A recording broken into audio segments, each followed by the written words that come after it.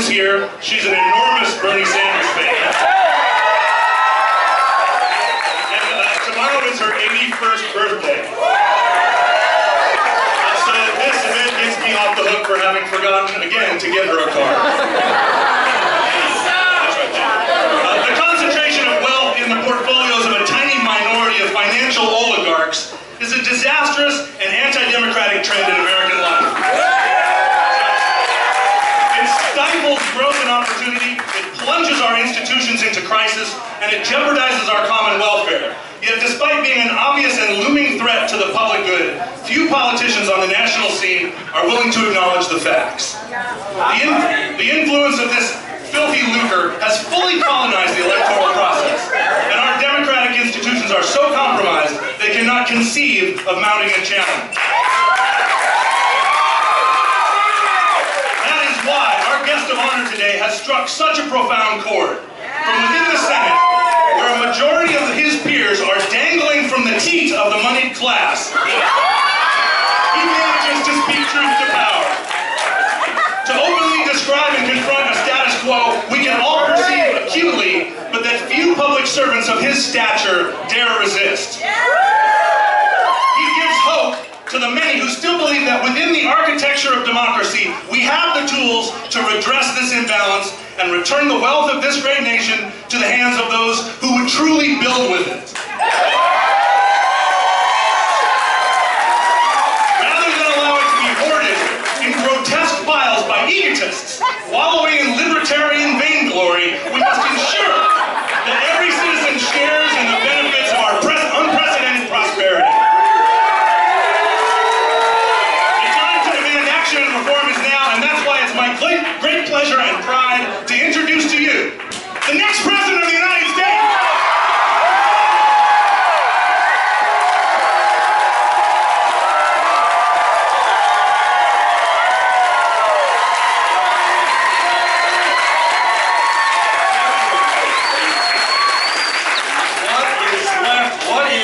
For me to say. I just gave my speech. Let me introduce my wife, Jane. Come on up.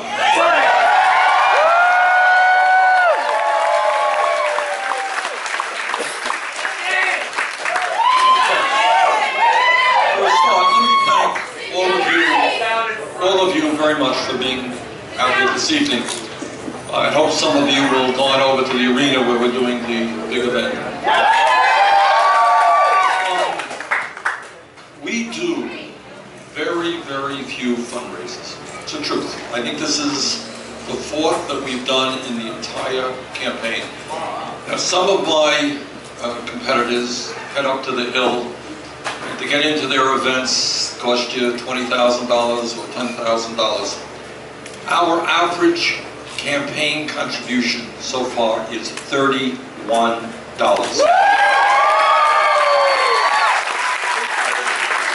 Tonight it's going to go up to $32. Thank you very much. But we are gambling on the fact that we can win this election without having any super PACs, no billionaires controlling. And with millions of people, working people, low-income people, middle-class people, we get crumpled up $5 bills. And that is what is going to propel us. So I thank all of you very much for being here.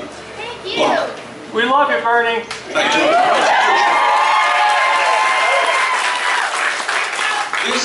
This country today, as you all know, faces enormous problems. But I think what I want to tell you from the bottom of my heart is the problems that we face are man-made, and the problems that we face can be addressed when we come together. They're not insurmountable problems.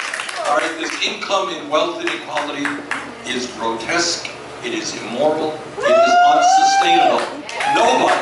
Nobody in this country thinks that it is appropriate that the top 1/10 of 1% owns as much wealth as the bottom 90%. So over half of all of the income is going to the top 1%. That is not an American economy. That is a rigged economy. We're going to change it together.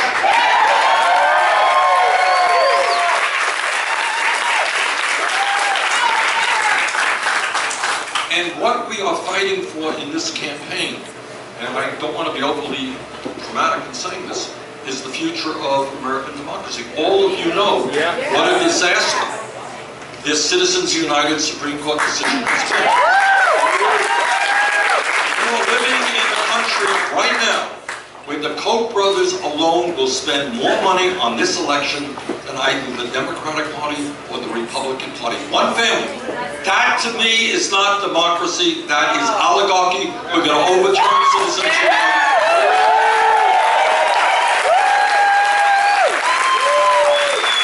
You know what else we have got to do? We need to move toward public funding of elections.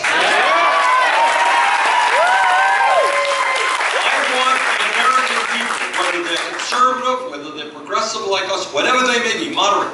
I want young people to say, you know what, I'm interested in government. I'm going to run for office. And I want them to be able to run for office without begging money from the rich and the powerful.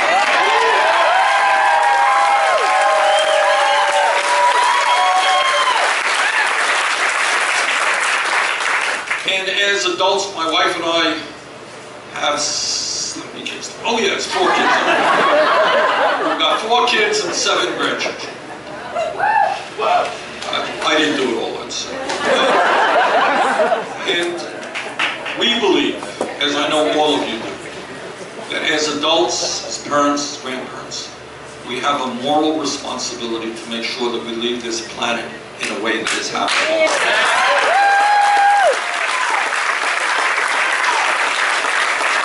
All of you are aware that climate change is real, it's caused by human activity, it's already causing devastating problems in our country and around the world. Scientists tell us that if we don't get our act together in a short window of opportunity, the kind of planet we're going to be leaving our kids and grandchildren will not be a pleasant one. So what we have got to do is clearly transform our energy system away from fossil fuel to energy efficiency, to sustainable energy.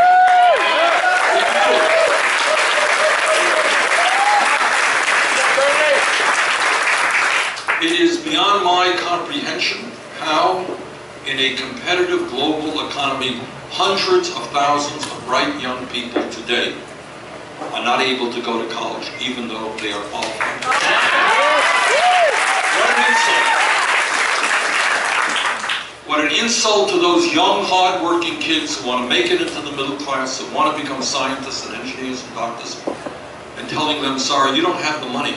You're not going to be able to get the education that you need. And what an absurdity it is for us as a country that wants to have a strong economy in years to come to deny them the right to get a college education. And that is why we have introduced legislation which we will implement as president, which will provide free tuition at every public college in the country.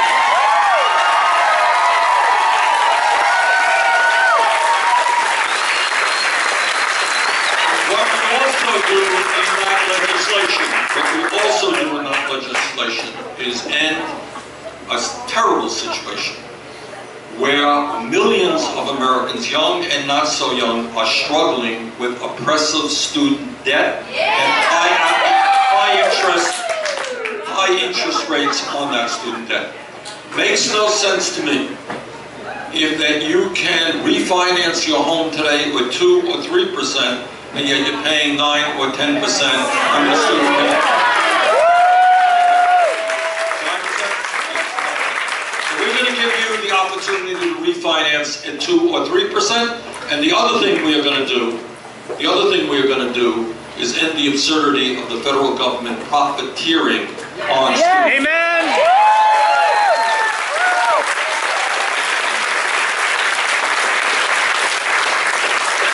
I want to talk about another issue, and that is the absolute need to reform our criminal justice system.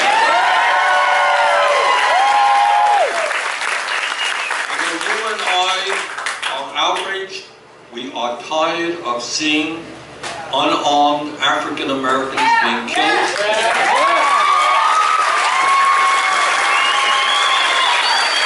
People should not be killed, as was the recent case with Samuel DuBose, because he didn't have his license plate on the front of his car. People should not be dragged off to jail to die 3 days later like Sandra Bland because she did not signal the right time.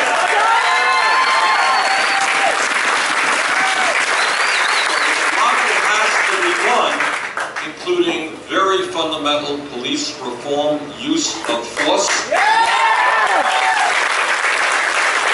a very hard look at the war on drugs and why it is that we have in this country more people in jail than any other country on earth. So our job, and tied into that, by the way, is something that nobody talks about, very few people talk about, and that is the outrageously high rate of youth unemployment in America. That's right. Here's the statistics. We asked the Economic Policy Institute to do a study for us on youth unemployment. This is what they found. For kids who graduated high school between the ages of 17 and 20, if they are white, their unemployment or underemployment rate is 33%. Yeah. If they are Hispanic, it is 36%. Yeah. If they are African American, it is 51%. We are turning our backs on an entire generation of young people, and it is not an accident that many of these kids standing out on street corners end up in jail. So I would rather invest in education and jobs than jails.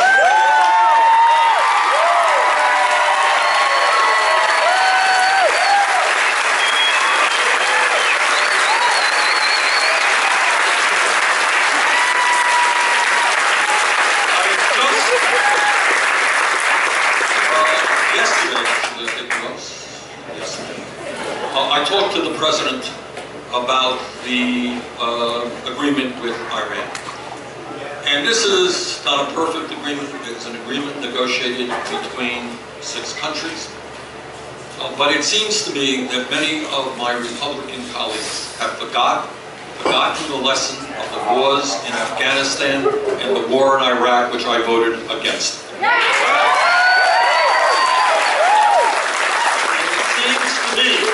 We have got to do everything that we can. I think Iran should not have a nuclear weapon, but B, we have got to do everything we can, not only prevent them from getting a nuclear weapon, but to do it without going to another war.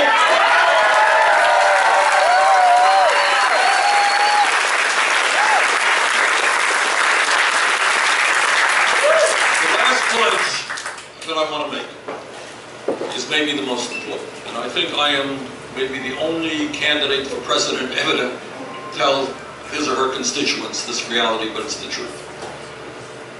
There is no president, no matter how smart, hardworking, decent he or she may be, that will ever be able to address the problems facing the middle class and working class of this country unless there is a political revolution. Yeah.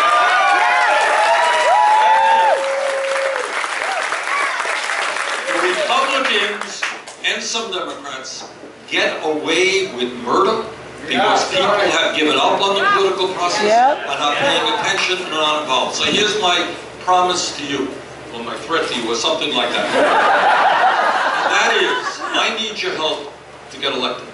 But, that's the easy part. The hard part is, I will need your help even more significantly the day after the election. If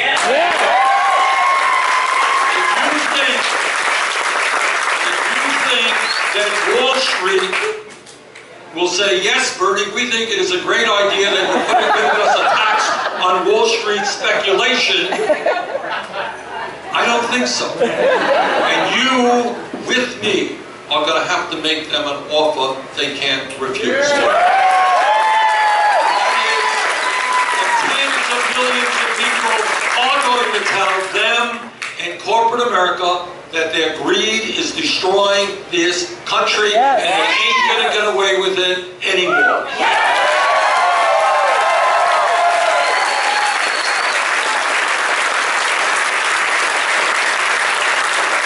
That's what a grassroots political movement is about. What the Republicans want, I don't know if any of you happen to, what can I say?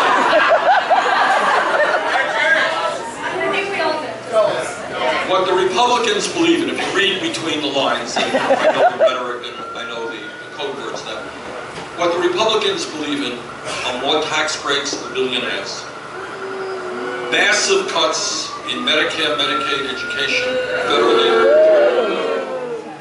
cuts to Social Security, and defying all of science which tells us how serious climate change is. That's their agenda. And it is an agenda funded by the Koch brothers and other billionaires. Now these guys have huge amounts of money, and frankly they have huge amounts of power. But I believe that when we stand together, when black and white stand together, when gay and straight stand together, when women and men stand together, when we don't let those people divide us based on immigration and where the country we came from, when we stand together, there is nothing that we cannot accomplish.